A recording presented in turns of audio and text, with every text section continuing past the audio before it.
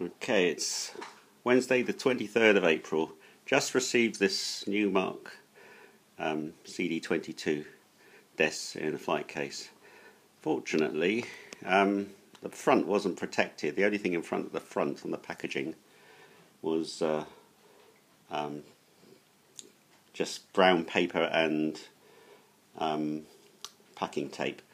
So very little protection on the front, and it appears that the front panel of the actual CD decks has been caved in, and as you can see the CD2 deck is depressed. Worst part of that is when you power it on, it comes on, the second deck comes bit out of focus, there you go. The second deck opens. The first deck, when I press it open, it doesn't open.